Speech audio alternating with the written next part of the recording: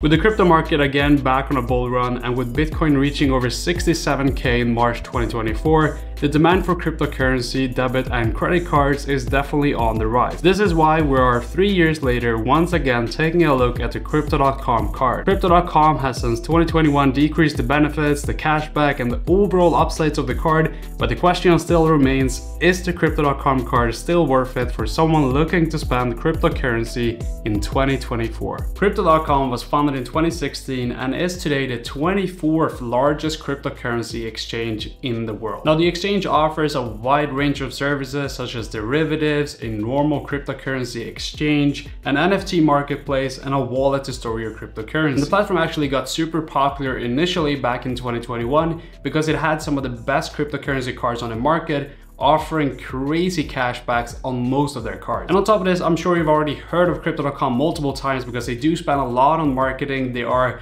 the main sponsors on a lot of different sporting events and especially the UFC. And they also bought the naming rights on one of the biggest arenas in LA, naming the arena the Crypto.com Arena. Now, the Crypto.com card actually comes in 5 different tiers, and each of them are offering kind of different benefits depending on which card you go for. And the benefits that you get depend on how many CRO tokens you're staking on the platform. And staking basically means that you lock up your money on the platform for a set period in order to get access to these cards. And the CRO token that you will have to stake in order to get the Crypto.com card is actually Crypto.com's own token, which facilitates all of these transactions on the platform. And when you get cashback, for example, you're gonna get it in CRO tokens. So this is the main currency that is used on the exchange itself. And in this case, you will have to lock up your money for 180 days. So you'll have to exchange to the CRO tokens, then you'll have to lock it up for 180 days to unlock the various benefits of each individual tier. And keep in mind that if you want to keep all of the benefits that you get with your card, you're gonna have to keep staking your CRO tokens in order to maintain your benefits. So even though they're not locked up anymore, you can sell at any point after the 180 days, you still have to keep staking your CRO tokens to kind of keep your benefits with your card. Otherwise, you'll lose a lot of the main benefits with the card itself if you basically decide to move your money somewhere else. So the different cards you have on the platform are the following. You have the free Midnight Blue card, which comes with no special benefits, but allows you to use your cryptocurrency to pay for things, as well as €200 or about $200 limit per month for free ATM withdrawals. The next tier is the Ruby Steel card, which requires you to stake about €350 or about $350 in CRO tokens. The Royal Indigo or the Jade Green card requires you to stake €3,500, about $3,500 worth of CRO tokens. The Frosted Rose Gold and Icy White card requires you to stake about €35,000 worth of tokens. And finally, the top of the top is the Obsidian card, which requires you to stake €350,000 worth of CRO tokens. Now, one of the main reasons why people decide to get the Crypto.com card is usually for the cashback. So when looking at the cashback for each card tier, we have the Midnight Blue, which doesn't require you to stake any CRO token and offers you 0% cashback. No surprises here. For the Ruby Steel card, you're gonna have to stake €350 worth of CRO tokens. You'll get a cashback of 1%. Now keep in mind that this tier has a limit of $25 worth in cashback per month, but no limit during your first month. This means that you should at least be getting $300 worth of cashback in a year if you do max out the $25 limit every month, and potentially even more if you spend a lot during the first month. Now, the Royal Indigo or the Jade Green requires you to stake $3,500 worth of CRO tokens and will give you a cashback of 2%. Now, this card also has a cashback limit, which is increased to $50 per month, and your first 3 months have no cap. This means that you should be on the minimum be getting $600 worth of cashback if you do max out the $50 limit. Now, the Rose Gold and the Icy White requires you to stake €35,000 worth of CRO tokens and will give you a cashback of 3%, but there's no limit. And the Obsidian card requires you to stake €350,000 worth of CRO tokens. It will also give you a cashback of 5% with no limit. Now, another really popular benefit with the Crypto.com card is going to be the subscription reimbursements that you get with the card itself.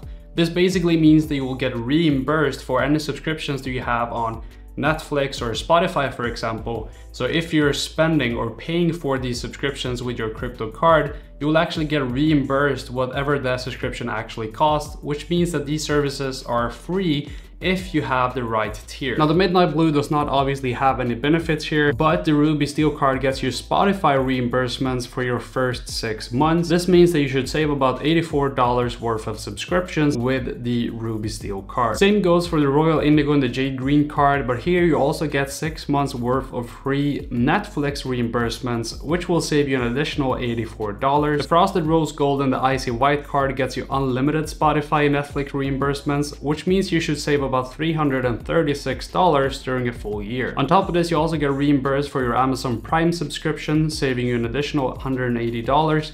And if you pay for X Premium, which I don't really know anyone who does that, but if you do, you also get reimbursed for that for your first 6 months, saving you an extra $48. The Obsidian card obviously gets all the same benefits as the previous tier, but instead of 6 months of reimbursements on Twitter, you will get a reimbursement on your first 12 months, saving you an additional $98. Now, if you do decide to go for the Royal Indigo or any of the higher tiers, you will also get Airport Lounge access in a partnership with Priority Pass. Now, the Royal Indigo and the Jade Green card comes with 4 visits per year, and you're not allowed to bring a guest into the lounge itself, but this should still be saving you about $115 per year. Now, the higher tiers, on the other hand, comes with unlimited visits, which is great, and also includes guests every time. So this should be saving you more than $460 per year, given that you would otherwise have to pay for the Priority Pass membership, and this does not include the guest visits, which normally would cost you about $30 per visit. If you decide to go for the Frosted Rose Gold or the Icy White or the Obsidian card,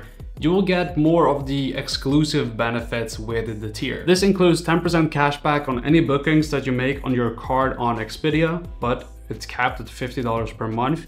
The Obsidian card would also get you 10% cashback on Airbnb, also capped, but it's capped at $100 per month. Now both tiers also get access to Crypto.com's private services, which basically include things such as their OTC service, research reports, invites to industry events, and also priority support options. Now both tiers also get the exclusive welcome pack, which basically is a bunch of different things with the Crypto.com logo, like a t-shirt and socks and whatnot. Basically just turning yourself into a walking billboard for Crypto.com, but if you like those sort of things, then here you go. Now the final benefit here is only gonna be for the Obsidian card holders, and it's gonna be a private jet partnership that Crypto.com has with VistaJet. Now there's not a lot of information on what this actually includes, but after doing some digging, it does seem like it includes a bottle of Dom Perignon and a single one-way VIP transportation when you are booking a private jet with VistaJet. Obviously, I won't be able to tell you whether or not I think this is a great benefit because I have no experience with it, but if you are someone who's going to be able to stake 350,000 euros worth of Zero tokens, and obviously I think you can make that judgment yourself. Now jumping over to the biggest downfall of Crypto.com, which is going to be the fees. Starting off with a debit and credit card top up. Here you're paying a 1% fee no matter which tier you're on. For ATM withdrawals above your monthly limit, you're paying a 2% extra. Closing your account is going to cost you 50 euros. Ordering the physical card is going to be 5 euros. The Crypto.com card replacement, in case your card gets lost or stolen, is 50 euros. A card upgrade is going to be free. And if you have inactivity on your account for longer than 12 months, you're going to be paying a 5 euro fee per month. Now for transaction fees, if you're spending your money in euro, your transactions are going to be free. If you're not spending in euro within Europe, you're going to be paying a 0.2% fee. And if you're not spending in euro, but you're outside of Europe, you're going to be paying a 2% fee on each individual transaction. Now for the monthly limits on your free ATM withdrawals per tier, for the Midnight Blue you have a 200 euro limit, the Ruby Steel 400 euros, the Royal Indigo and the Jade Green 800 euro, the Icy White and the Rose Gold also 800 euro, which is surprising, I thought it would be higher here.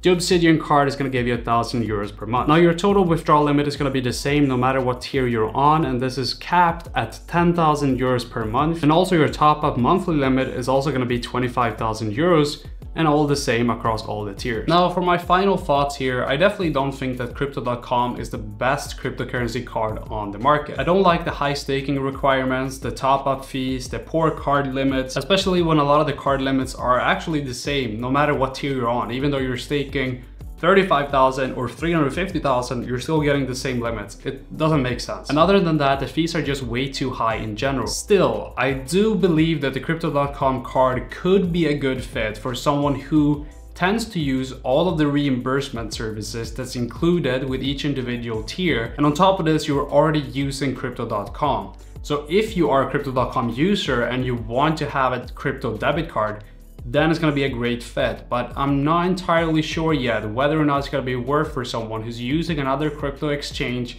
to set up an account on Crypto.com just to get the card. Now, if you still want to sign up for the Crypto.com card, you can do so using the link in the video description, or you can scan the QR code somewhere here on the screen and you will get $25 worth of CRO tokens on top of the benefits that you get with the card. Now finally, let me know what you think about the Crypto.com card and if you have any other crypto card you would like me to review. But that is going to be it for today's video. Thank you all for watching and I'll see you guys in the very next video here on the channel.